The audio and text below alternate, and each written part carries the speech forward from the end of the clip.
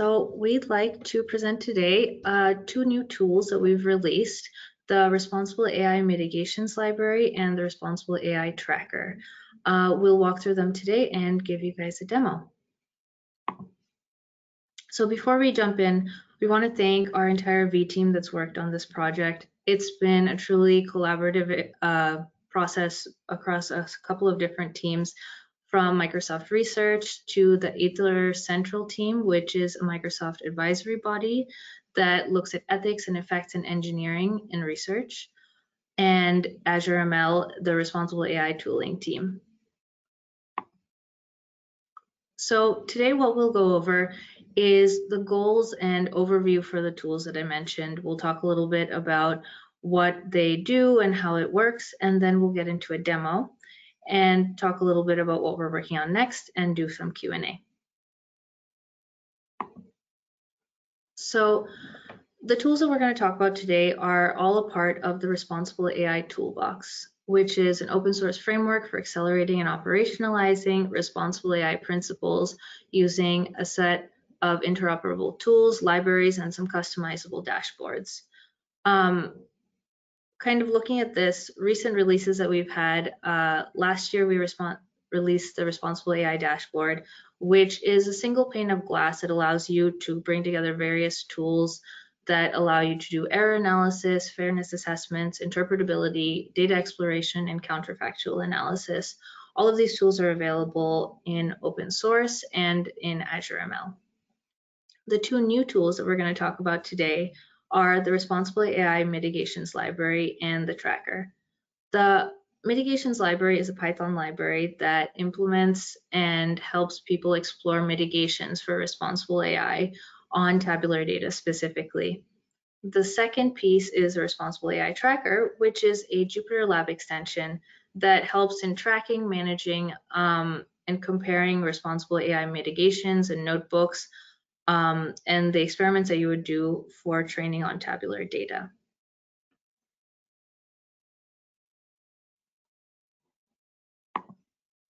So before we get into the specifics of these tools, you'll notice a couple of themes for the overall Responsible AI Toolbox. One is targeted model debugging and improvement, which really involves digging a little bit deeper when thinking about how to improve model performance and really optimizing models while making sure that they are responsible and not causing any harms to specific groups. The second theme is interplay between code, data, models, and visualizations. We like to see how we can bring all of these different pieces together to make sure that we are leveraging insights from all of the sides when optimizing our models. So what is targeted debugging for machine learning? We generally like to think about this in a series of 4 steps that kind of go in a life cycle as you go through the process. The first is identification. The identification stage highlights where errors are concentrated in an ML model. In other words, it characterizes failure modes and describes them for data scientists, where the model is performing well and where it might be underperforming as well. With some of the tools that we've put together in the Responsible AI dashboard, you can kind of take a deeper look at which data groups might be causing lower performance and go and address those specifically. So if we take a little bit closer look here, as an example, if you have a model that you've trained and you're seeing it has a 73.8% accuracy rate at the top level, that seems pretty good perhaps, but if you take a little bit deeper look and think about which groups are performing better than others, you might find that there are pockets within your data. Let's say for a housing price prediction problem, you might have houses that are older than a certain number of years where your model isn't performing as well. You can see there might be some small portions of the data, what we call cohorts or different data groups, where the model is going to have a lower performance due to certain characteristics of that data perhaps. And so this is an opportunity to kind of find those pockets of lower performance and then make improvements to your model to specifically target those cohorts. The next 2 steps in the targeted debugging lifecycle are diagnosis and mitigation. This is where some of the new tools that we've built come in with the Responsible AI Mitigations library. The diagnosis process really involves getting into the data and seeing what might be causing some of the lower performing cohorts that we talked about within the training data, within the model training process. The second piece of that is the mitigation step, where we want to actually figure out what sort of changes we need to make in the overall pipeline to fix those problems. These are both things that the Responsible AI Mitigations library, which we'll talk about more, can help out with.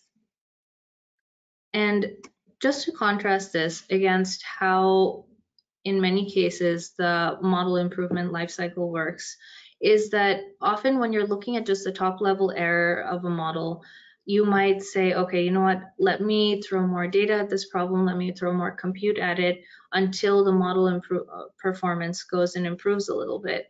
This sort of blanket approach can lead to results, but we think that there are a lot more targeted improvements to be made when you look a little bit deeper at things like cohorts and looking at the performance on that level. In fact, sometimes adding more data in general without too much thought into what that data looks like and how it breaks down across cohorts can even hurt particular cohorts' performance because of data noise or unpredicted shifts in the balance of data.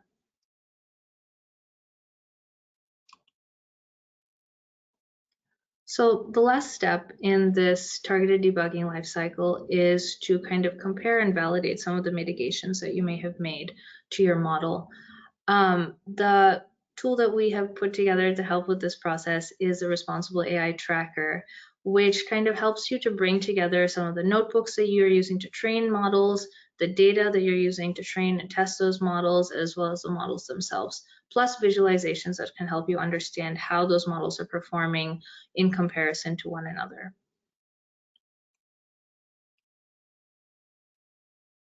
So before we jump into the exact specifics of the tools that we've built, I'd like you to keep in mind again that we're kind of trying to bring together all these different pieces from the code, data, models, and visualizations to make sure that we can kind of leverage all of them in the model improvement lifecycle.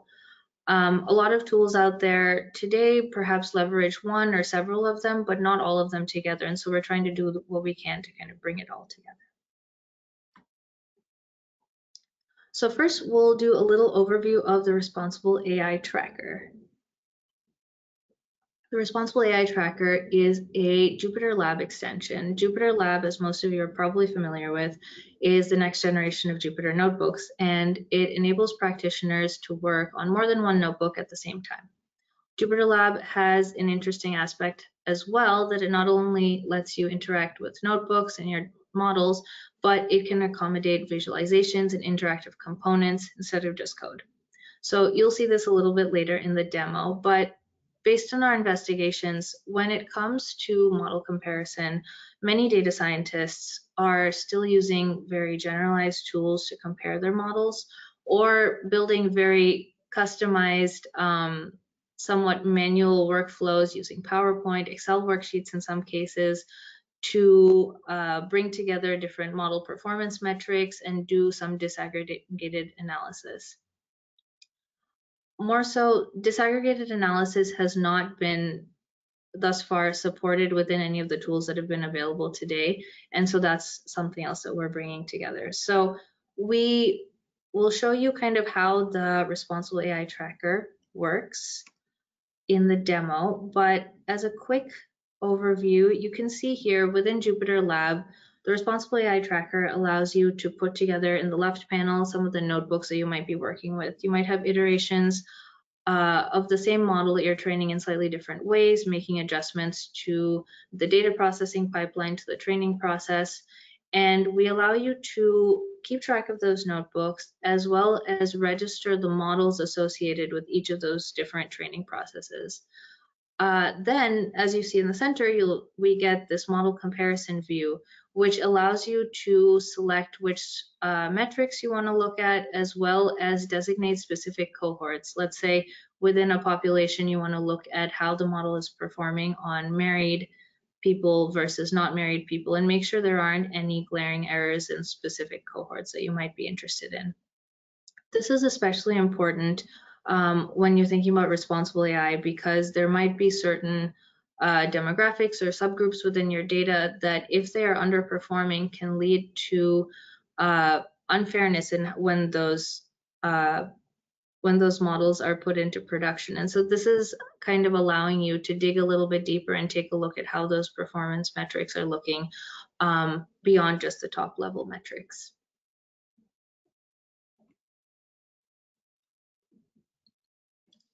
So let's talk about the Responsible AI Mitigations library.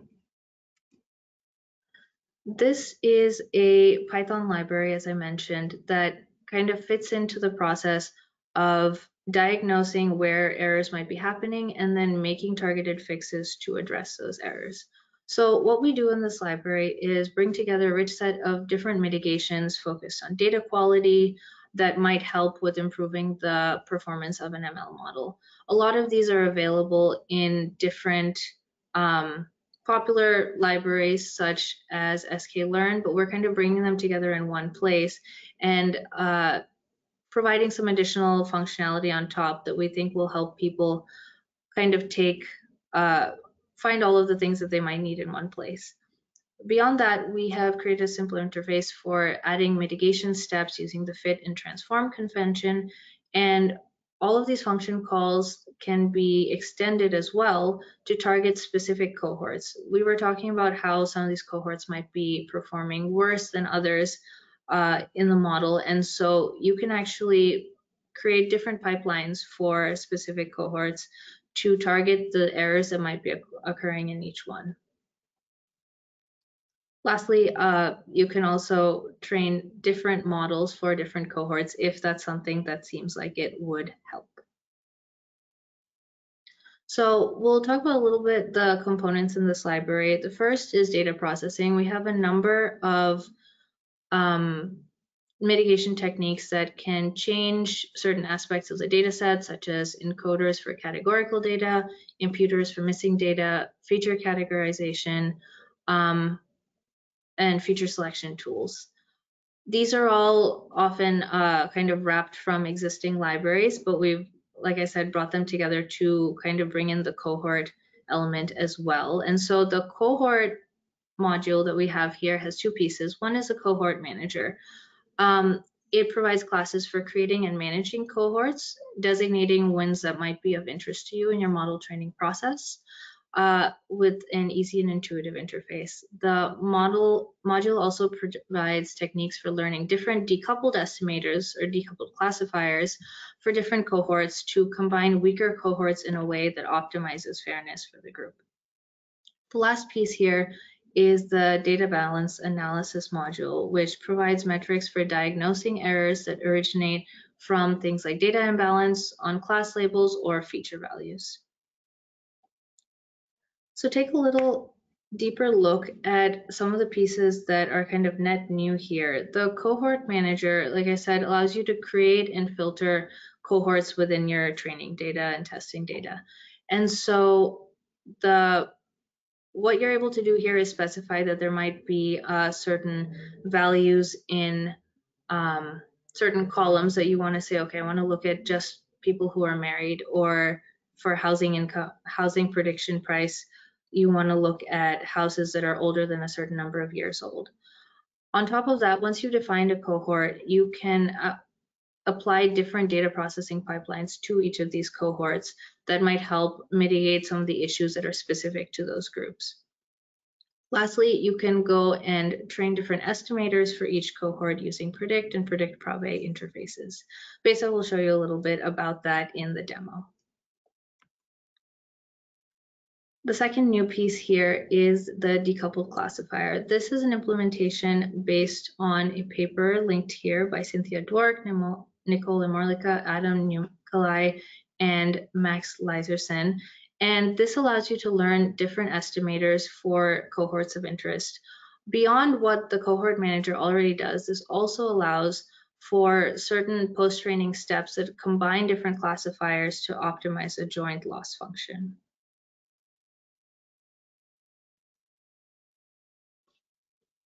Just to give you a little bit more of a concrete idea of what this might look like, here is an example workflow that you might use with the mitigation library. So if you look up at the top, we have some data that we're starting with where we want to make a prediction, and we go and train the model the way that we think might work best, and we get some level of performance. Maybe it's not great.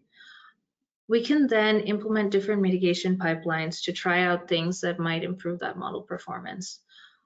Some of those might involve just making changes on the entire data set. Perhaps we're going to do some data scaling and impute some missing values, and that will improve performance to some extent. You can then say, hey, maybe my data isn't looking very balanced, and go and rebalance that data and see how that works as well. Where things get a little bit more interesting is when you take a step deeper into the cohort manager and say, hey, you know what? For some groups of this data, the data is pretty balanced. Other groups, certain cohorts, we need to do some rebalancing that is specific to those cohorts. And then you can specify, you'll see at the bottom here, for cohort 0, perhaps the data is balanced enough, and you just do the scale and impute steps in your pipeline and train an estimator. But for cohort 1, we see that it's a lot more imbalanced. And so we apply a rebalance step only to that cohort before doing the scale and impute steps. And that ends up leading to an even better model than if we had kind of done the rebalance on the whole. And so this is where the library allows you to kind of make that very targeted improvement to your model to optimize performance. Now we'll go over to Besa for a demo of some of these tools and how they fit together with some of the existing tools on the market. Thank you, Rahi.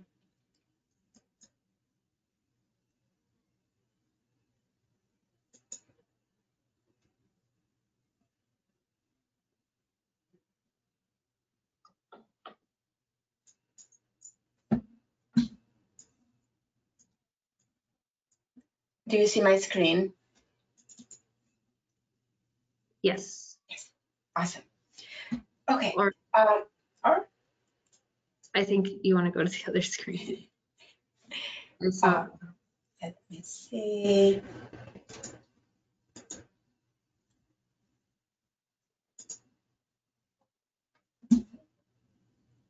What about now? Yeah. Mm-hmm. Okay. Awesome. Thanks, Rahi, for the great overview. I think this gives like a good basis for us to talk about how can we use these tools in practice. So what we're going to do here is that we're going to illustrate the functionality of the 3 tools that were discussed in the overview: Responsible AI Dashboard, Responsible AI Mitigations Library, and Responsible AI Tracker through a case study. And the case study here is going to be based on an open source data set, which many of you may have worked with in the past. That is the adult census income prediction data set. In this data, there is several features about age, gender, education, capital gain, and other types of information that will be used to predict whether a person earns more or less than 50K from the census data. What I'm sharing here in the screen is just the initial view from Responsible AI Tracker, the extension on JupyterLab. So this would be the usual view on JupyterLab, and you can find, after installation, you can find the extension here. And what this does is that it sort of enriches the platform, the plugin, by being able to access the different notebooks on the side, provide visualizations that we are going to see later in model comparison. But at the same time, it also enables you to sort of map different models to different notebooks. So at a very high level here, if you imagine all these notebooks to be different mitigation steps, you can map a particular model that was created through that notebook to the model. And here I have pre-registered all the models ahead of time so that we can focus on the functionality. But basically, this is how you do it after training different models. So let's see what happens here. This is the baseline notebook that is going to produce for us the baseline model. What we are basically doing here is just implementing some very simple mitigation steps on feature imputation and one-hot encoding, which are sort of like very well known in this community. And then after that, what we're doing is spinning off the Responsible AI dashboard for understanding how these errors are distributed in the test data set. And that is for us to understand what steps should we be taking next, so that we take an informed decision about how to improve the model. This is the dashboard with all its components. There are several components of the dashboard, and we have given seminars on a detailed manner about each of the components in the past with this community. So feel free to take a look at them as well after this webinar. But what we are going to use mostly in this case is error analysis and data analysis. So here, this visualization shows us how the errors are distributed. And one of the main things that comes up here is the fact that there is a high discrepancy in error between people who are married. So this is going to be the individuals who are married. The error rate for this cohort is 39%, while the base error rate is 21%.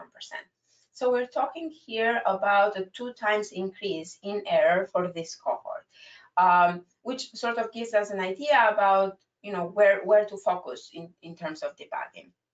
And then we can also see that for the unmarried individuals, the error rate is only 6%. Let's do some more investigation though. Let's see what happens with the data. And in order to do that type of investigation, we can go to the data analysis, which is yet another component in the dashboard. And we can see that for the overall data, this is how the data balance across classes looks like.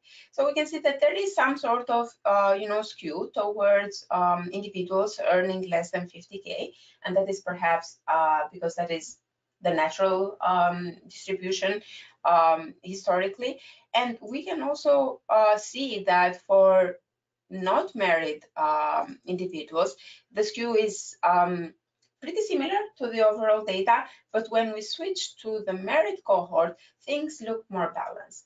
And of course, there may be different reasons about this. It may be based on like double income, but end of the day, what we are seeing here from a learning perspective is that the prior in the overall data is very different from the prior in this particular cohort, which is something that perhaps we may want to address in different ways.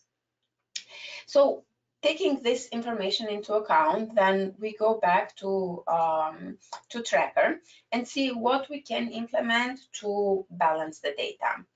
The first thing that we are going to try out is something that perhaps many of you have done in terms of data balancing.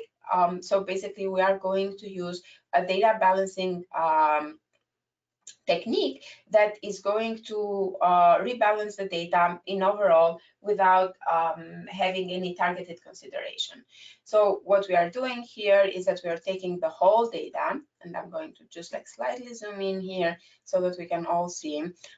We have defined the cohorts here just for the matters of the definition, but for the data, we are rebalancing the whole data based on just the Responsible AI Mitigations library without any cohorts. And we can go back to model comparison to see whether there are any changes here that have been introduced in the balance data. So just a quick overview here on the model comparison table. Basically, this allows you to look at different models, select different models from the view, select different metrics, and also select different cohorts. For now, we are just going to compare the data balancing with the original baseline. And we can see that in overall, there is an improvement. There is an almost 4% improvement. But there is still a discrepancy in terms of accuracy between the merit and the not merit cohorts. And this is basically the first thing that we saw through error analysis, that this is a discrepancy that persists in the data because of data balancing issues. So it seems like we haven't been completely able to figure out how to improve performance for the merit cohort. And actually, if we go back and look at the data, like how it appears after the rebalancing, we can see that the prior on the merit cohort has completely shifted, in that it has gone in the opposite direction.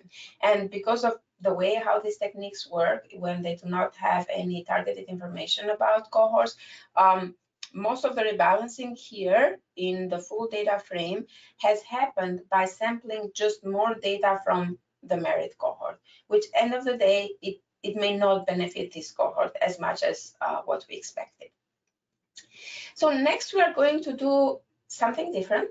We are going to separate this rebalancing through the merit cohort and the not merit cohort.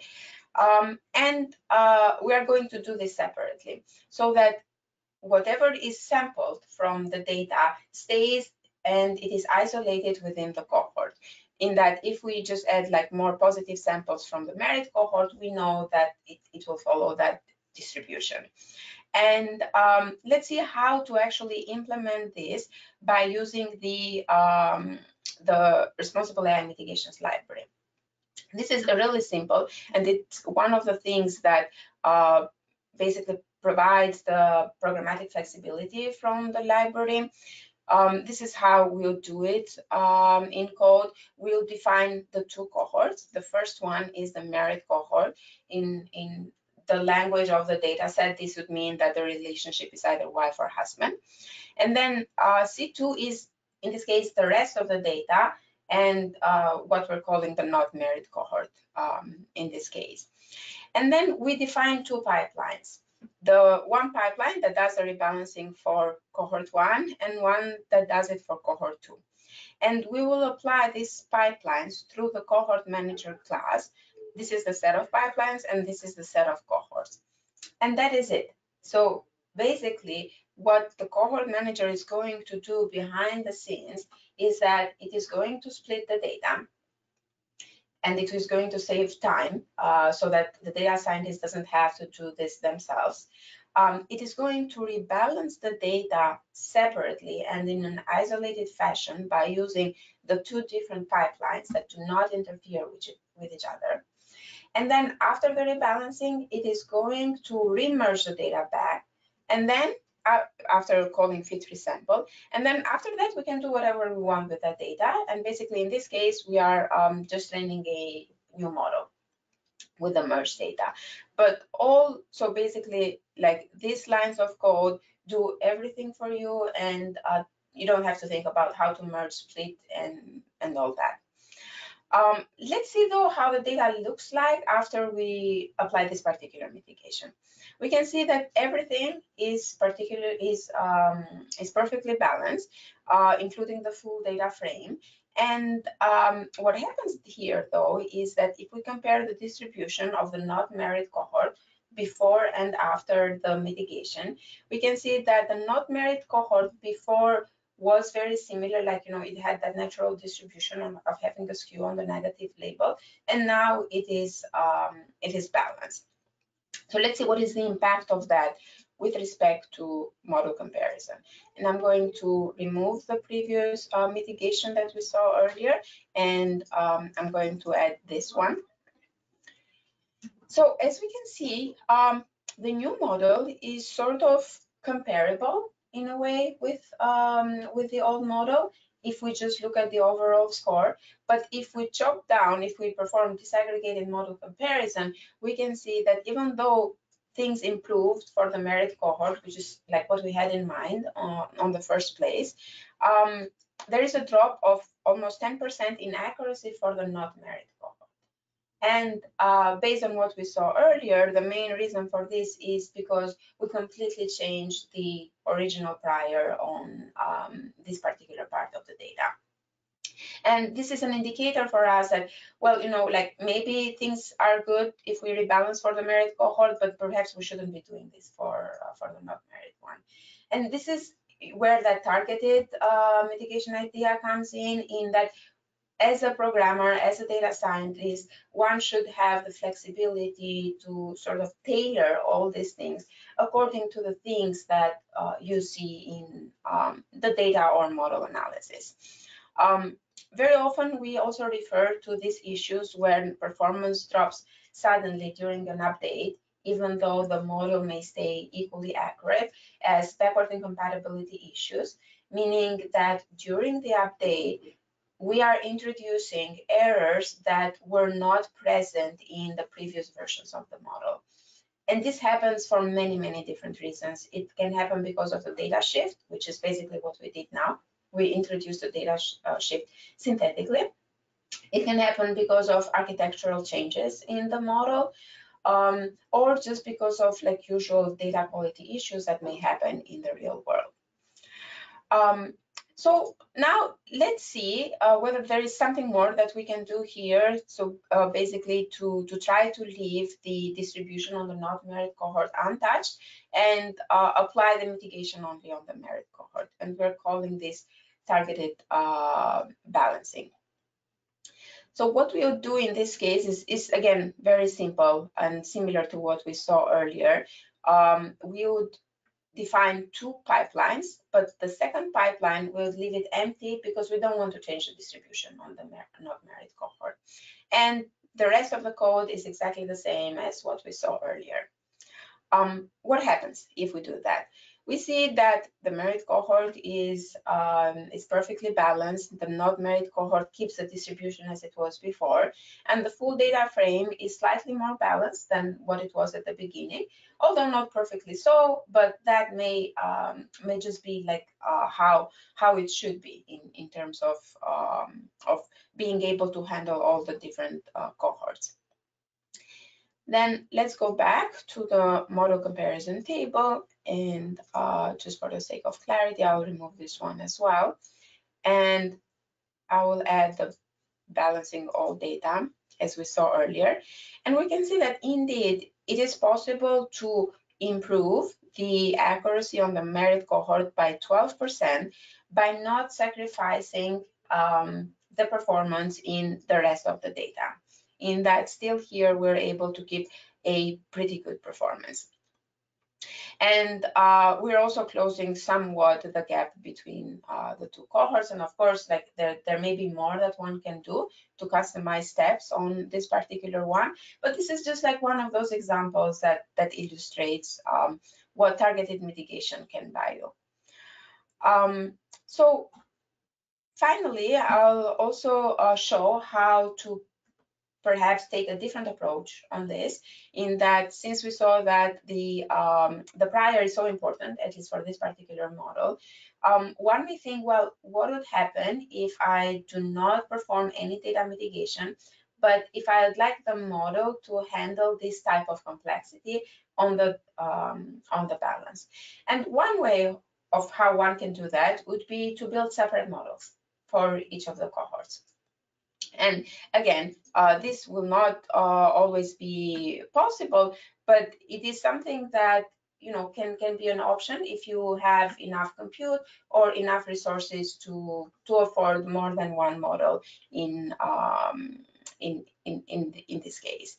So basically what we are doing here is that for training separate models, we are still going to use the cohort manager, but we are going to give it as an input not only the pipeline, but also the model to be able to train it separately. And let's take a look of what happens. In this case, I'm perhaps going to leave only the ones that are more competitive in this case, the targeted data balancing and the separate model. And we can see that in overall, both these two models achieve very similar performance. So why is that? That in this case, what we are doing is that we are giving away or delegating the complexity of dealing with different data balances to the model itself. And because these models are specialized on these particular two cohorts, they will be able to handle that, that data imbalance complexity. And we can see that we are able to handle merit and not merit cohorts pretty reasonably, considering of how the situation was at the beginning. Now, that is something that will not work in all cases. Specialized models for different cohorts can handle things like data balancing or perhaps feature engineering if there is some sort of non-linearity in the features that needs to be handled, but they may not be able to deal with things like errors in the data or noise in the data. And in this particular cases, a combination of both data mitigations and model mitigations can be a good approach. So with that, I'd like to conclude the demo and open it up for questions and for Ahi to wrap up the presentation. Thank you. Thank you, Besa. Let's go back to here. So before we go into the questions, we have a couple of links here to all of the GitHub pages for the tools that we talked about today, as well as the Responsible AI Toolbox. We also have links to some blogs that we recently released that talk about these tools as well as the process to building them. And looking ahead, we are going to continue developing all of these tools. Some of the things that we're looking at in terms of developing next are kind of expanding the Responsible AI dashboard to support more use cases with vision and language instead of just tabular data. And then we also plan to continue developing the Responsible AI Tracker and mitigations libraries. These are first versions, and so we're looking for feedback from the open source community to see how we can continue to build on and improve these tools. So with that, we will jump into questions.